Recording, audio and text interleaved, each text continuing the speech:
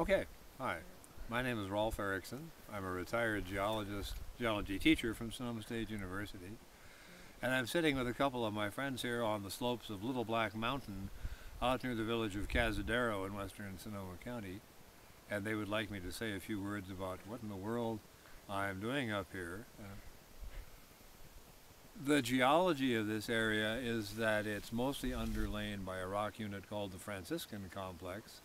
It's mostly sandstones, and here and there in the sandstone we find blocks, which we call exotic blocks, various kinds of metamorphic rocks and sedimentary rocks of the type we call chert, that are another story by themselves.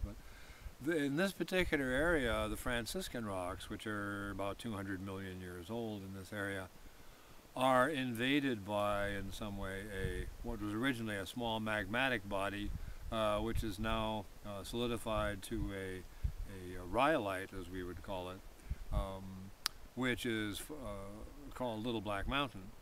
Little Black Mountain is a little black mountain.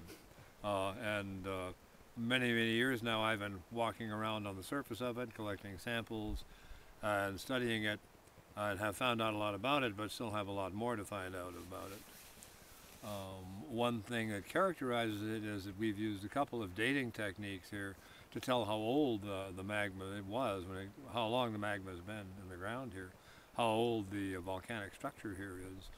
And we have two dates which don't agree. One is, long ago a student of mine dated the rock here and found it to be about 100 million years old using an old technique which has since been abandoned by most folks.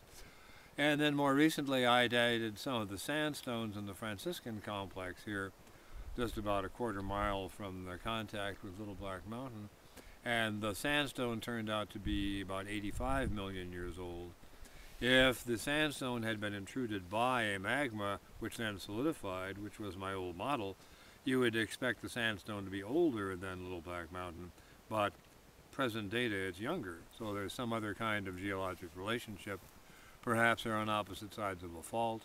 Perhaps the Little Black Mountain rocks are an older basement which has been covered by the sandstone, which is younger, something like that. So my curiosity now is to sort out the age relationships on the mountain, and I'm out, as I say, with a couple of friends gathering a sample of the rock from the mountain, which we'll take back and study with some new techniques to see if we can get a better handle on the age of it all.